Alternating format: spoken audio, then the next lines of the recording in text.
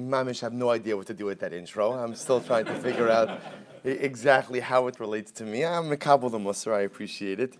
I really wanna thank Stewie and Baker Donaldson for hosting this Lunch and Learn. Baruch Hashem, we've been doing this already for a little while. And although when we've been downtown, it's happened at different places, the last couple of Lunch and Learns that we've had, Baruch Hashem, have been hosted here. And Stewie, we thank you and the firm for such incredible and gracious Hachnasas Archim. Thank you. I also want to thank Josh Erez, John Beer, who are also dedicating and sponsoring this year today. Thank you very much. A very special thank you to Maishi Abramson. We're now we're streaming live. Baruch Hashem, as a result of Maishi, who really contributes the technical know-how to everything we do in the shul and beyond. I thank you, of course, to our executive director, to Julia Shainman, who always runs everything, Baruch Hashem, and coordinates everything. Julia, we thank you so much for all of the work you put into everything we do. So what I'd like to try to share with you for a few minutes this afternoon is a little bit of an insight into the Haggadah. You know, as we were riding up on the elevator, I was remarking to some of the people that there's so much to study in the Haggadah, and often it's hard to know what it is that one should focus on. Because on one hand, again, if one is leading a Seder especially, we have to figure out what's going to interest the kids, what's going to interest the guests, what's going to interest people.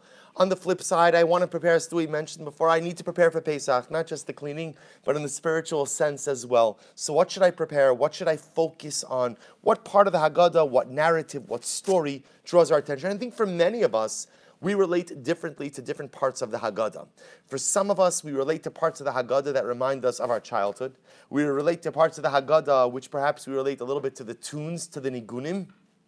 And then other times, we relate to the Haggadah through the narrative or through the story that's expressed. So I want to share with you today a piece of the Haggadah that is very well known, and it's well known because it's one of the eating parts of the Seder. After all of the talking and after all of the reading, when we begin to eat. And if you take a look at number one, by way of introduction to this section in the Haggadah, we have a Gemara.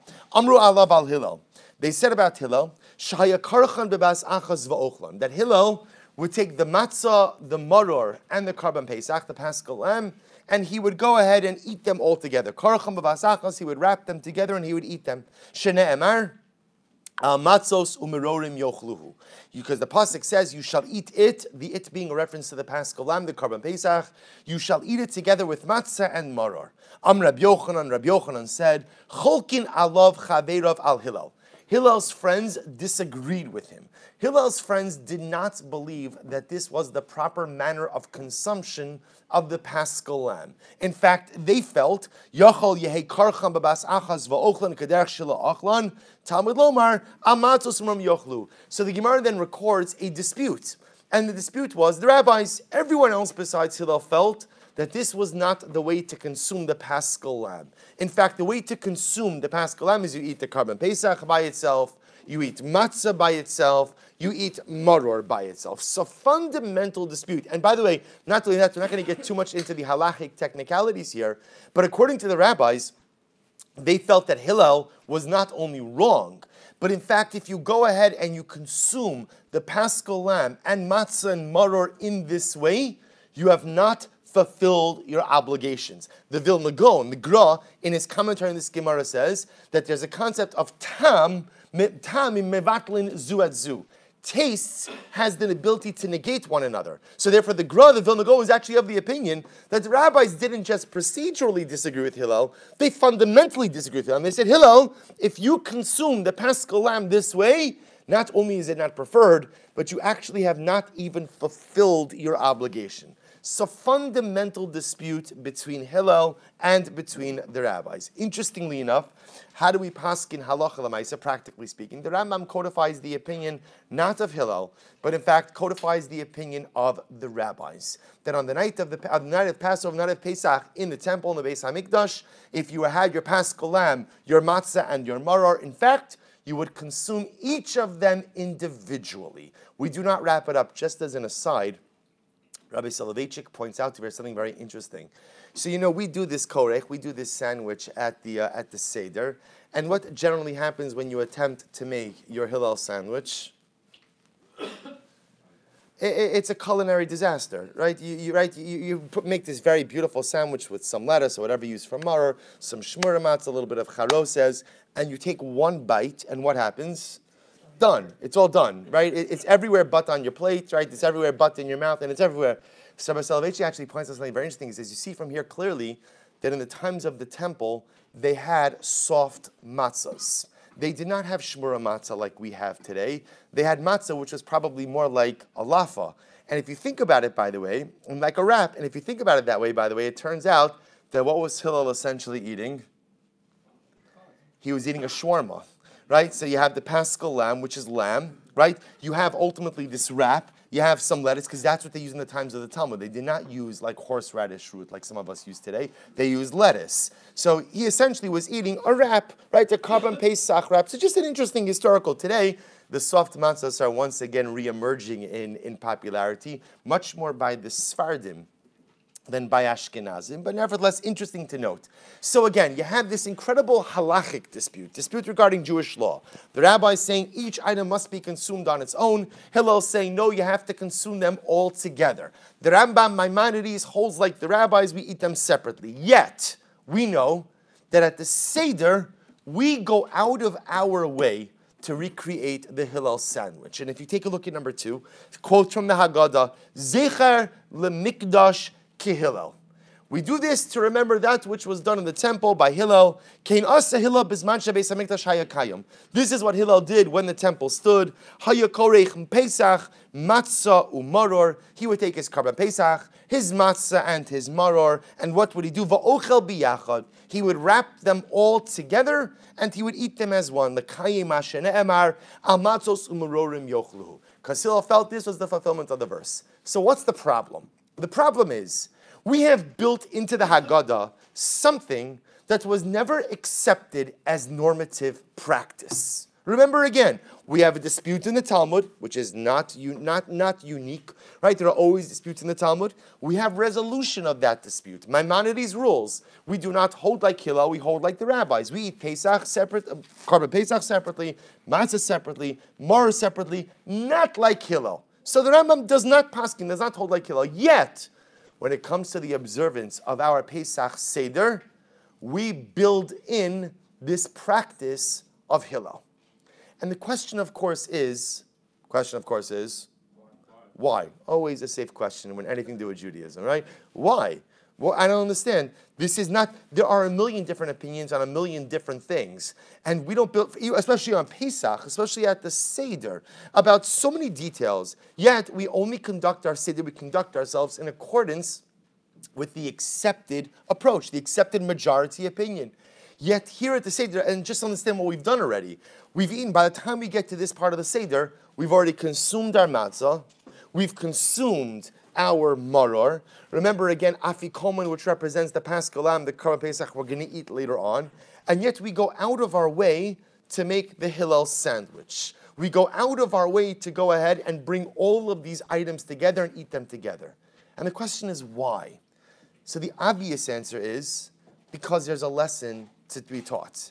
Meaning, even if we don't accept Hillel's premise from a mechanistic, halachic Jewish law perspective, even if we reject Hillel's approach to fulfilling the actual mitzvah, the rabbis clearly felt that Hillel's approach conveys an important message, a message which we are obligated to internalize. And so the question I'd like to try to explore a little bit for a few moments this afternoon is, even if we don't accept Hillel's approach, halacha l'maisa, practically speaking, what is the deeper message that Hillel was trying to convey to us through the matzah, maror, Korban Pesach sandwich? And so I'd like to share with you 2 approaches. The first is Rabbi Sachs. Rabbi Jonathan Sachs in his commentary on the Haggadah, which is an exceptional comment. Rabbi Sachs is an exceptional thinker, and his commentaries on the Haggadah are just overwhelmingly amazing. See, he writes as follows. He said, the bottom matzah is now taken. This is the section, by the way, that we know as Korech, the making of the Hillel sandwich. The bottom matzah is now taken. Each participant takes 2 pieces, and between them places maror, which has been dipped in charoses. No blessing is made, since we have already made the blessings over the matzah and the maror separately. It appears that there was a difference of opinion between Hillel and his contemporaries as to whether the matzah and maror should be eaten separately or together. The view that they should be eaten separately holds that these are distinctive commands, neither of which should diminish or detract from the other. Matzah symbolizes freedom. Maror represents slavery. They have different tastes. They are opposite experiences. They do not belong together. So this was the approach of the rabbis. There are different experiences over the night of the Seder. There's maror, which represents the bitterness of servitude. There's matzah, which represents the bread of freedom. There's Korban Pesach, which represents the first meal that we enjoyed as an emancipated, free people. And each of these experiences are different. And not only, and you're not allowed to bring them together. They're separate experiences. Remember, again, over the course of the Seder, we begin the Seder experience as slaves, feeling like slaves. And then over the course of the evening, we experience freedom, emancipation, self-actualization. But it's a progression. And each stage must be, quote unquote, enjoyed, or maybe better stated, experienced on their own. Comes along Hillel, and Hillel says something amazing. Hillel, however, thought otherwise. What was Hillel's approach? And out of respect for his opinion, we do as he did as well. Hillel was guided by his understanding of the biblical verse that one should eat the paschal offering with matzos and bitter herbs, suggesting that all three be eaten together. What's Hillel's deeper message? Perhaps, too, he was reminding us of the Jewish experience of history. Within the bitterness of slavery, there was also the hope and promise of freedom. Within freedom, we are also commanded each year to never forget the taste of slavery, so that we should not take liberty for granted, nor forget those who are still afflicted. So this is absolutely amazing. What Rabbi Sachs posits that Hillel is actually saying is as follows. The fundamental dispute is, how do you look at the continuum of the experiences of the human condition? According to the rabbis, they are separate experiences, to be experienced one at a time. First there's matzah, then there's maror. The order is quite unique, that we start with matzah, then go to maror. But leaving that aside, first I start with the bitterness of slavery, then I transition to the bread of emancipation, ultimately, again, ending off the evening with the meal, the Korban Pesach of freedom. Hillel says no. In the Jewish experiential continuum, we experience all of these things together. The human condition is not a series of independent freeze frames. The human condition is all about the simultaneity, the experiential simultaneity, which means that when I am a slave, I am experiencing freedom. And when I am free, I am experiencing slavery. What does Rabbi Sachs mean by that? What he means is, what's the power of the Jewish people? What do you see? Pesach is the birth of our nation. And it's important to understand what the incredible power of our people is. What is the power of the Jewish people? Rabbi Sachs posits that our power is that even in the midst of the most difficult of circumstances, even in the midst of maror, I'm still tasting matzah. Even in the midst of servitude, I know that I'm going to experience freedom. Even in the midst of the most difficult of circumstances, I am confident and filled with incredible optimism. That what? That things will be okay. That I will live to see another day. That some way, somehow, I will navigate, even out of the most tumultuous of circumstances. I literally feel the yoke of slavery on my back. I feel I'm living, I'm tasting the maror, but at the same time, I'm eating the matzah. That's the power of the Jew. The ability to maintain optimism and an optimistic outlook, even in the midst of incredibly difficult life circumstances. The ability to eat matzah, or even when I'm tasting maror. And conversely is true as well. Shalom Aleichem Tzachi. There are sheets right over here. And there's lunch. You're yeshiva bacher. You got a chaparine over here.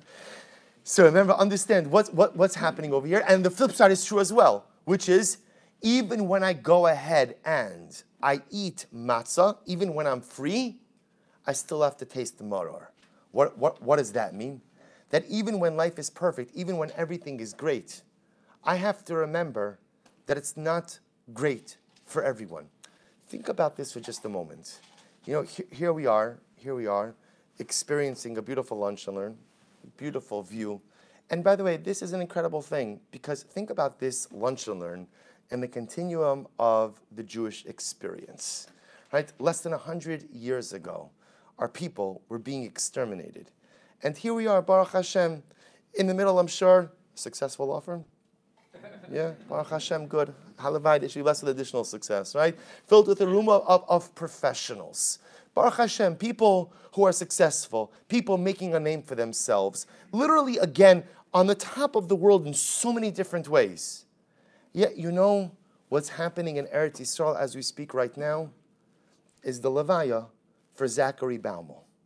Zachary Baumel was returned to his people yesterday after 35 years. Missing in action. His father, Zichron Livracha, died without knowing about the welfare of his son. His mother is 90 years old.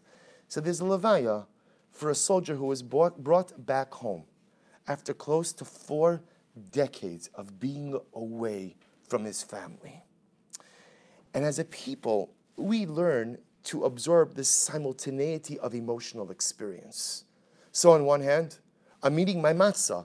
Today is a great celebratory day. Look at this. Look how beautiful this is. You know, sometimes it's so good that we forget we're in the diaspora. We forget that Mashiach has not yet come. We forget that although this is a golden age of Jewry, it's not the golden age of Jewry. But at the same time, how could my heart not break that there was a young man cut down in the prime of his life who was buried in some unknown grave, apparently in Syria now, but yet again, who was identified by his IDF tank overalls and by the tzitzis that were still on his body close to 4 decades later. That's what it means to eat matzah and maror at the same time. On one hand, again, I'm in a moment of incredible jubilation and celebration, freedom. But how does my heart not break? And you know what's amazing? If you read any of the news coming out of Israel the last day or so, since they revealed this Operation Bittersweet Song to bring back the remains of these soldiers, there's a whole bunch of families. There's a whole bunch of families that now have renewed hope. And isn't it an amazing thing to think, you know, I see this often when people endure loss. When people endure a loss, you see this all the time. A family in your shul, a family in your community endures a loss. They sit Shiva, and there's an incredible outpouring of support. But I want to tell you what happens 9 times out of 10, which is Shiva's over, and what happens? And what happens? Everyone goes back to their life. That's what happens. Everybody goes back to their life, and more often than not, people forget about the family who is suffering. Not chas v'shalom in an indifferent way, not because we don't care, but that's the nature of the human condition. We get back into the swing of things. And I get back to my life gets going, but yet, those hearts that were broken during Shiva are still broken, and often they're broken for many, many years, even after the community has gone back to its business. That's what it means to eat matzah and maror together. That even when my life is matzah, even when my life is great, even when things are going fantastically well, I have to be ever cognizant and aware of the maror, of the bitterness that is happening all around me. Says Rabbi Sachs, do you know what it means to be part of the Jewish people? It means you master the art of eating matzah and maror together. So if your life presently is in a state of maror, if things are difficult, don't only eat maror, eat the matzah of optimism along with that, and remind yourself and gird yourself with the strength that as difficult as things may be right now, it will get better. Maybe not the way you thought it would, maybe not how you thought it would or when you thought it would, but you'll make it through. You'll make it through. No matter how much maror you have going on, remind yourself to also eat the matzah. And if you're privileged to lead a matzah life, things are going great for you, don't forget about all of the maror that's around you. Don't forget about the difficulties. Don't forget about the challenges. Don't forget about the adversity that is being experienced literally by so many right around us. That's Rabbi Sachs' understanding. And therefore, what Rabbi Sachs says is that even though the halacha, Jewish law, does not accept the position of Hillel, again, from a halachic perspective, when Mashiach comes and we rebuild the temple, we're going to have the Paschal Lamb. If you eat everything together, you have not fulfilled the mitzvos of the evening. So from a halachic, mechanistic perspective, we reject the position of Hillel. But from a hashkafic, from a life outlook perspective, Hillel is spot on. Life is all about eating your matzah and your maror together. If you're having a maror day, make sure you eat your matzah and keep your optimism with you. And if you're having a matzah day, just remember all of those who are living with maror. To take this a little bit further, if you take a look at number 5 on your sheet. So this is another beautiful Haggadah. This is a Haggadah with the commentary of Rav Shlomo Aviner. Rav Shlomo Aviner is the Rosh Yeshiva of Ateret Kohanim in the old city of Yerushalayim. He's also a Rav in Beit El. And Rav Aviner is probably one of the greatest recognized poskim Talmidei Chachamim in the religious Zionist community in Eretz Yisrael. And Rav Aviner wrote a beautiful, beautiful commentary, a short commentary on the Haggadah. And he writes as follows. This is beautiful. He says, Amatzos u'merorim, paragraph Aleph, 5 Aleph. Amatzos u'merorim, he writes, L'chora, ein ze mat'im le'echol maror, b'su'udas hodaya u'gu'ula. Ella ma'achalim ti'imim. So he says, so much of the Pesach Seder is a celebration of freedom. So why are we even eating the maror altogether? Remember again, the Seder night is really supposed to represent a su'udah, a meal of royalty, of incredible royalty. That's why the halacha is, interestingly enough, the halacha is that throughout the entire year, you're never supposed to bring out all of your finest utensils. You don't empty out the break front. Even for Shabbos, you don't open it, except one night of the year that you're allowed and you're encouraged to open up the break front. And that's when? Pesach night, which is interesting because so many times what ends up happening is we're using plastic or other stuff on Pesach, right? But the idea is Pesach is the time where you're supposed to bring out the best of the best. Why? Because we're royalty. Beses asks Rav Aviner, if I'm royalty, what am I doing eating eating maror? He says, Ella, this is incredibly profound. Ella sha'asar l'ramos es atzmeinu. But rather, writes Rav Aviner, it is prohibited to delude yourself.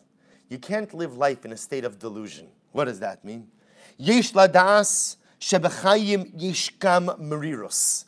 It's important to know that in life there is maror. The kal v'chomer b'derech l'geula. So Rav Aviner says something absolutely amazing. Do you know that there are record numbers of unhappy people in today's day and age, right? And isn't it amazing, right? We have found the cure to so many common diseases, right? There's more wealth available than ever. Technological advances are occurring at a breakneck speed, yet rates of unhappiness are at unprecedented levels. Isn't that amazing? So what's the pshat?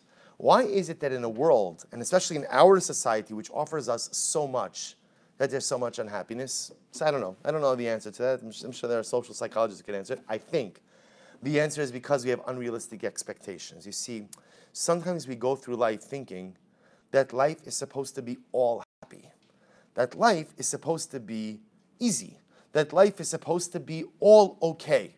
And so when stuff occurs, like maror, we're totally blindsided by it. I can't believe this happened. What went wrong? What went wrong? And that's why I find it interesting. People suffer from crises of faith. Seemingly, it's amazing. My grandparents were Holocaust survivors, and never once did I hear them question God. I get my tuition statement, and I hear people questioning the justness of God. Right? How could it be? Right? It's amazing. People suffer from theological crises. It's amazing over so many things. Why? It's because we have unrealistic expectations of life. We think life is supposed to be easy. That's our expectation. We think that life is supposed to be one big piece of matzah, that it's one big Korban Pesach, that things are supposed to be easy, that things are supposed to fall into place. We have an expectation that I'm supposed to be happy. Writes Rav Aviner, whoever said that life is supposed to be easy? Whoever said that life is one big piece of matzah? Where did you get that from? Maror is part of the nature of the human condition. There is difficulty. There is adversity. There is suffering. There are challenges. There are setbacks. And that is part of the human condition. And says Rav Aviner, if you try to tell yourself that life is just supposed to be easy, smooth sailing, then he says, Miramim es atzmenu. We are deluding ourselves. We are deluding ourselves. Maror, challenge, adversity, difficulty, tragedy is part of the fabric of the human condition. But he goes on. Look at paragraph base. Ach, ein litos me'idach yisa. But you have to be careful how you internalize that ideology as well. Einenu pessimim. Right? Pessimim. Right? So that's Hebrew. For what? We're not pessimistic. Right? We're not pessimistic either. Sheroa meruas b'chol davar. You know, there are some people who are pessimistic and only see the bitterness in every single thing. Ela anu realistium. This is great. Right? Apparently Hebrew also. We are realistium. What is realistium? We're realistic people. So he's amazing. So I'm not a pessimist. I'm a realist. But what does that mean? Ol yeser diuk, or to better say, listen to this one. Realistium, idealistium. A lot of Hebrew today, right? We are idealistic realists. Idealistic realists. What does it mean to be an idealistic realist? Yesh anoshim hamachshidim atzmam l'realistium v'roa es hakol b'tzivaim shechorim. You see, there are some people who are realists, but they're not really realists. They're deep cover pessimists. Right? So they see everything in the world dark. I'm a realist. I'm not a pessimist. I'm a realist. You're not a realist, right? Nebuch, you're a pessimist in realist clothing. But you see everything, again, the way they look at people, everyone's out to get you, everyone's out to stab you in the back. Right? People in general can't be trusted. And every life situation, it's only a question until the other shoe drops, right? Until the sky falls. I'm just being realistic. That's not realistic. That's pessimism. On the flip side, listen to what Rav Aviner writes. Ulu umasam. Yesh hamachshivim atzmam la'idealistim. There are other people who say I'm idealistic, but they're not really idealistic. Shetzovim hakol bevarod. What does that mean? They look at everything through rose-colored glasses. So they're also not realistic, because the world is not always rose-colored. Right? There's adversity, there's difficulty. There are good people, there are bad people. Not everyone is right. There are people who are right, there are people who are wrong. Right? Not everything ultimately, again, could be. So look what Rav Aviner describes. There are two poles, so to speak. Right? There are two ends of the spectrum. There are those people who call themselves idealists, but they're really pessimists. Everything is seen through the prism of that darkness. And then there are some people who say that ultimately, again, they are idealists, but in reality, they're just a bit too overly optimistic. We're going to discuss this in just a moment. Everything is great. Everything is fantastic. Everything is beautiful. That's not a proper perception of the world either. So he says, what's the proper perception? Listen to this. He says, Lo elu v'elu yaviu geula. This is amazing. Neither the so-called realists, who are really pessimists in disguise, or the idealists, who are really just unanchored optimists, neither of these people can really be productive in life. So who is the cohort that we are looking to join? So he says, Ela anu optimiim. Kilomar, sheyodim. So he says, so rather again, says Rav Aviner, we have to be optimists. But really, what we're looking to be is idealistic realists. Idealistic realists. And how do you become an idealistic realist? Kilomar, yuduim shebecheshbon kolel hatov gover alara. So on one hand, again, I'm optimistic. What does Judaic optimism mean? It means that at the end of the day, I believe good will always win. Good will always win. It might not win today, and it might not win tomorrow. But at the end of the day, whenever that end of day is, good will always come out on top. That's my optimism. And if I keep on the right derech in life, and I keep on the right path, the right trajectory, I will come out on top. When, how, what, where, those are variables that remain to be seen. And in a dynamic fashion, good always wins. Align yourself with the camp of good. Align yourself with the camp of Tov. And my idealism, or I should say, my optimism tells me things will work out. Paragraph Gimel. Ribono shel olam borei ha'olam utov. Skip down a little bit. He says, Hutov v'chol rachamav kol ma'asav. So listen to this. So we'll say the rest of this outside. So I think this is so incredible, because a lot of us, generally, internally, most of us gravitate towards one end of the emotional spectrum. So some of us, by definition, have a predisposition for pessimism. And how do pessimists among us look at the optimists? How do they look at them? Right? You're nuts, right? Get a life, get a little bit more anchored in reality. What are you out there with all the way, always smile, everything's so fantastic. You have days where you want to punch a person like that in the face, right? What are you doing? Come on, don't you live in this world with me? Not everything is fine. Not everything is fine. Not everything is okay. And how does the optimist look at the quote-unquote realist who's really a pessimist in disguise? One word. How does the optimist look at the pessimist? Nebuch. I feel so sad for you. It must be so dreary and dark to live in your world. Everything is always so terrible. Everything is always sort of Aviner posits. You can't really be a pessimist because what is life like if you're a pessimist? But you also can't be an unhinged optimist because to be an unhinged optimist means that you ignore the reality of maror in this world, of difficulties, trials, and tribulations. So therefore it says, Rav Aviner, what am I aiming for? I'm aiming to be an idealistic realist. What does it mean to be an idealistic realist? Number one, good will always win. That's my optimism. Good will always win. That it's true on a national level, and it's true on a personal level. At the end of the day, I have to do what is right in life. And even though sometimes doing what is right causes me some short-term hits, causes me to lose some ground in the short term, it's not a sprint, right? It's a marathon. It's a long-term race. Cast your lot with good in life, and ultimately, again, you will persevere. That's my optimism. Where does my realism come in? So this is interesting. Rav Aviner doesn't address this specifically, but I want to tell you where it comes in. If you take a look at number 6, with this I'll conclude. So if you notice, this is halach ma'anya, first part of the Haggadah. So if you notice again, what we say over here in halach ma'anya is, if you look at the end, hashata hacha, this year we are here, a reference to diaspora. L'shana haba b'Eretz Yisrael, next year in Eretz Yisrael. Hashata avdi, this year I'm a slave. L'shana haba b'nei chorin, next year I will be free.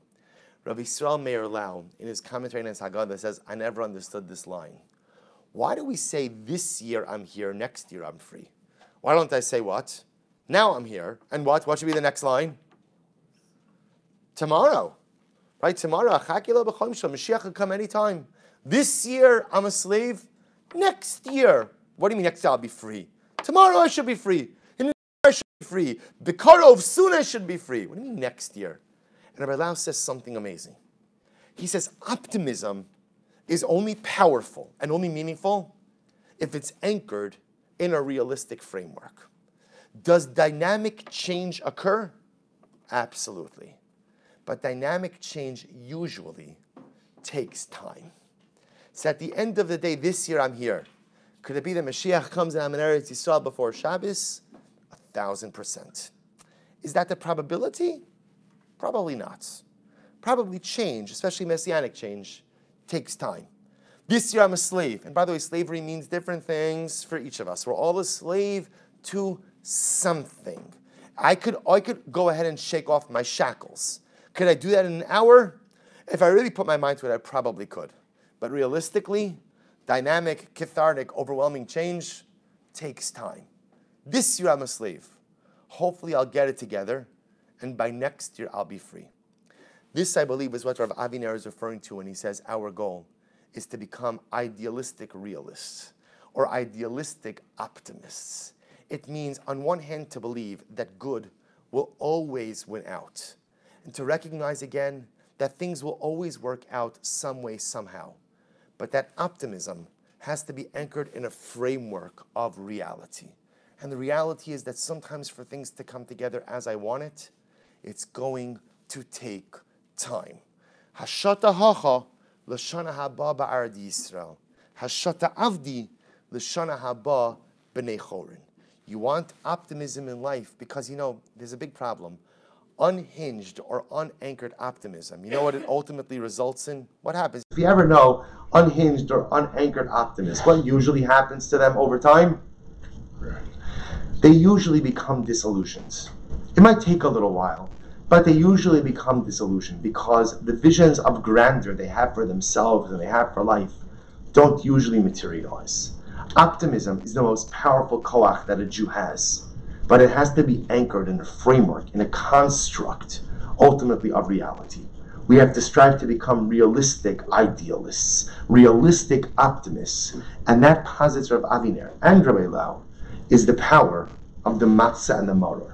You see, if you just eat them separately, then you run the risk of becoming a maror person, a pessimist. Or matzah separately, you run the risk of what? Becoming just an unhinged optimist. But if you bring them together, then you become a realistic idealist. Then you become an anchored optimist. So if we bring this all together, it turns out that this little Hillel sandwich absolutely packs a punch, not just in your gastrointestinal tract, right? But ultimately, again, in your neshama. And we begin to see now why, even though halachically we do not accept the view of Hillel, we do not eat everything together, but ashkafically the rabbis felt that it was an absolute necessity to build this into the Seder. Why? Well, according to Rabbi Sachs, it reminds us that we often in life vacillate between two states. On any given day, if you ask me how I'm doing, there's one of two answers, and that is either it's a maror day or it's a matzah day. Very rarely is life somewhere in between. I usually vacillate between those two states. But when I'm in a state of matzah, or I should say, when I'm in a state of maror and things are difficult, it's important to maintain my matzah optimism and realize I will get through this. I will be okay. I will survive. I will remain standing. And when I'm in a matzah state, it's important for me to know that even though my life is great right now, I have to be ever aware and cognizant of the difficulties, of the trials and tribulations that are occurring all around me. Or alternatively, what ultimately Rav Aviner and Rav Lau teach us is that the matzah and maror combination are very important. Because the maror represents the bitterness of pessimism. The matzah represents the beautiful, the sweetness. Matzah is sweet. You know, by the way, when you take that first bite of matzah at the Seder, there is nothing more delicious in the world. So you think it's because you're starving. It's not because you're starving. It's because your neshama knows that there is no more beautiful food to ingest than the bread of freedom. That is the bread of optimism.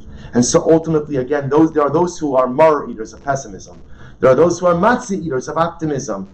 To eat either one of them alone is exceptionally dangerous. And therefore, what do we do in the Haggadah? What do we do in the Seder? Zeichel HaMikdash Kehilel. Kein Asahil B'zman Shebeis HaMikdash Hayakayim Hayakorech Pesach Matzah Umaror Ba'ochlen Yachad. The successful Jew ultimately knows that you can't live life as a pessimist because that is a horrible existence. But I also can't live life as an unhinged, unanchored optimist because that runs the risk of disillusionment. The well-balanced Jew knows that you have to take your matzah, you have to take your maror, you have to take your pessimism, but you have to blunt your pessimism, turn it into idealism by going ahead and wrapping it together with matzah. But my optimism also has to be anchored in a sense of reality. And if you eat your matzah and your maror together, Hillel tells us there is no telling what we could accomplish.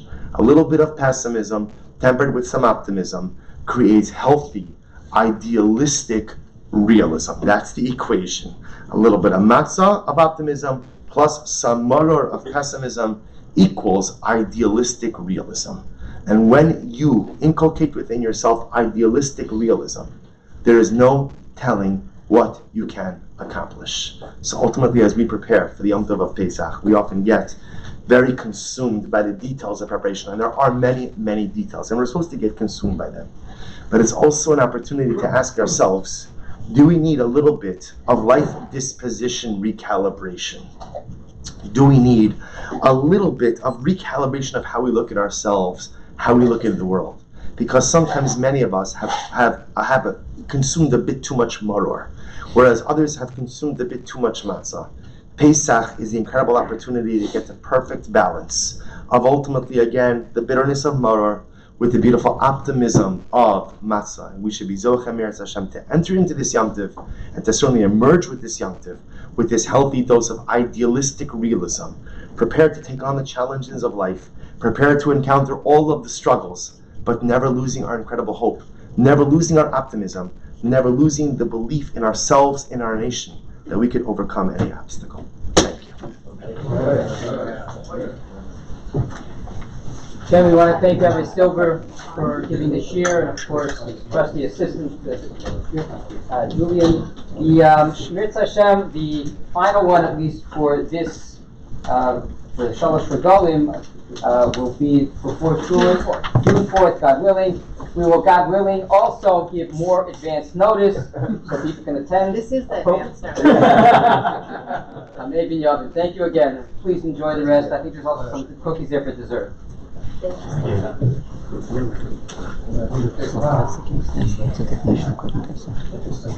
So you have to say carbon according to Hillel. Yeah. According to this, yeah. It must be that carbon Pesach represents some synthesis.